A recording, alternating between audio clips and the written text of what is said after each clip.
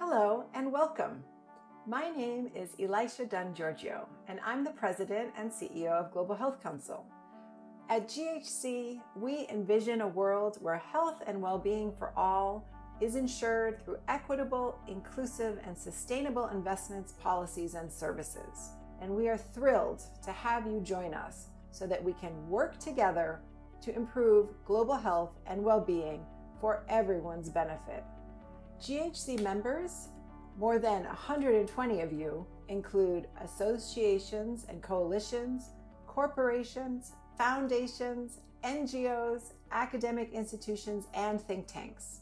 Collectively, our members work across 150 countries and focus on a broad range of global health issues.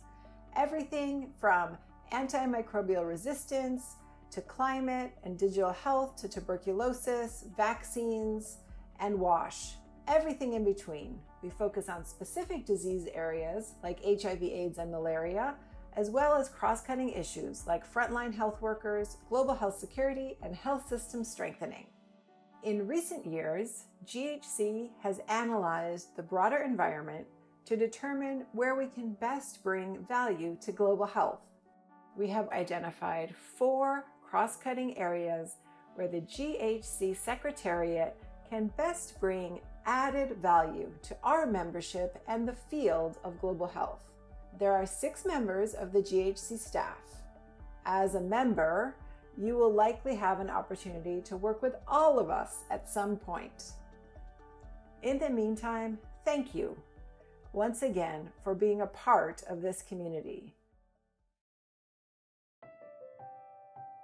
I am Alisa Loch, the Senior Manager for Membership and Development at Global Health Council.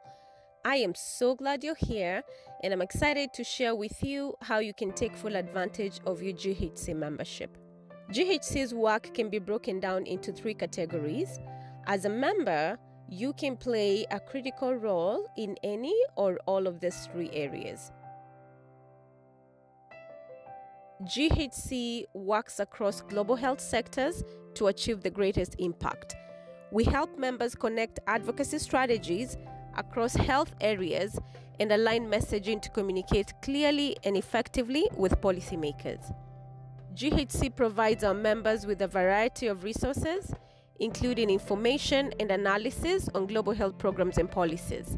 We also provide access to high-level events like the World Health Assembly and member-only town halls with US and global decision makers.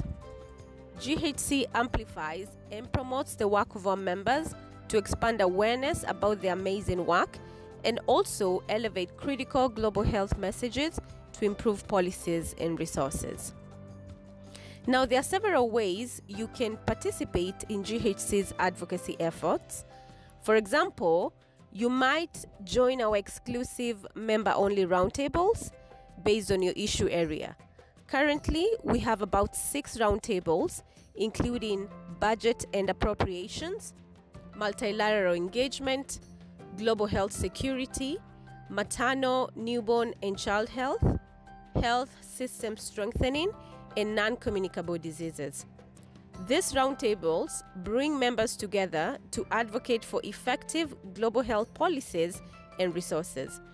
Through our roundtables, members can share information, align messaging, and coordinate efforts across the GHC community. Members co-chair these roundtables for a 2-year term. During the recruitment period, we encourage you to consider stepping up to chair one of them. The roundtables meet once a month. Each roundtable has its own dedicated email listserv to ensure that communication is flowing even between regular meetings. In addition to your primary contact, you have up to 5 additional employees from your organization who can receive this GHC member benefits. We also encourage you to be a part of the development of our Global Health Briefing Book, which comes out every other year. This document, which is driven by member contributions, is a resource for Hill staff and Congress on issues involving U.S. engagement in global health and is intended to support well-informed decision-making. When each new edition is first published, GHC members join together to participate in in-person or virtual meetings on the Hill, socializing the report and its contents with new and returning members of Congress. In addition to the briefing book, we have a library of thought leadership on our website, which provides background and context on a lot of issues that we work on. And that includes the 4 cross-cutting issues that Elisha referenced earlier. I encourage you to take a look and consider how this material might support your organization's advocacy and outreach. You can also sign onto letters to U.S. global health decision makers that call for sound, strong global health policies and resources. GHC and our members often take the lead on drafting and circulating these letters and help to drive community support. You will also receive our monthly newsletters, which serve to keep you updated on critical global health and policy issues so that you can stay up to speed on everything you need to know to be an effective global health advocate. So another important aspect of GHC's work is providing access for our members to high-level U.S. government and multilateral officials to enhance constructive dialogue. In addition to attending large global convenings, we often host members-only events, exclusive webinars, and networking opportunities where you can talk with one another, as well as partners, donors, and the larger global health advocacy community. As an organization in official relations with World Health Organization and an ECOSOC accredited organization with the United Nations, GHC and its members can actively participate in WHO and UN convenings. As an example, each year, GHC leads a delegation of our members in drafting statements for the World Health Assembly. Our delegation also represents our coalition in person in Geneva at various meetings, briefings, plenaries, and side events throughout the Assembly. GHC also serves as the Global North Civil Society representative on the Pandemic Fund Board. We've also been appointed to the WHO Civil Society Commission, and we also serve as the Global North Civil Society representative on the UHC 2030 Steering Committee.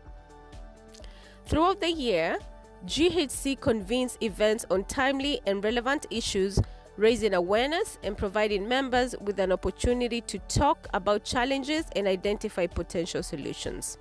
Members have access to our Global Health Landscape Symposium, which brings together hundreds of global health policy and program experts to facilitate thoughtful discussions, answer pressing questions, and plan to address challenges. We also host quarterly social gatherings, which provide a great chance to network and catch up on the latest updates in the global health community. We also host community building events around major global health convenings such as the World Health Assembly and the United Nations General Assembly, among others.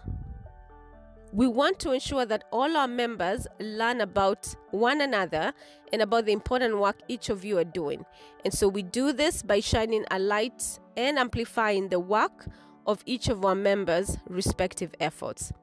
We would love to highlight your organization through our Member Spotlight blog, which is also featured in our monthly newsletter and promoted on social media and the homepage of our website. If there is a key global health issue that you want to bring greater awareness to among GHC members and partners, you can co-host a webinar with GHC. Let us help drive participation to your public events by adding them to the GHC's master calendar of upcoming global health meetings. And be sure to share your content with us on your programs and initiatives so that we can amplify it on our social media platforms as well. I do hope we have provided you with the information and resources you need to fully take advantage of your involvement with GHC. If there's anything else you need or any new ideas to take our work further, please reach out to me or any of our team members. We are so excited to have you as part of our community, and we are eager to work with you to achieve critical global health goals. Thank you.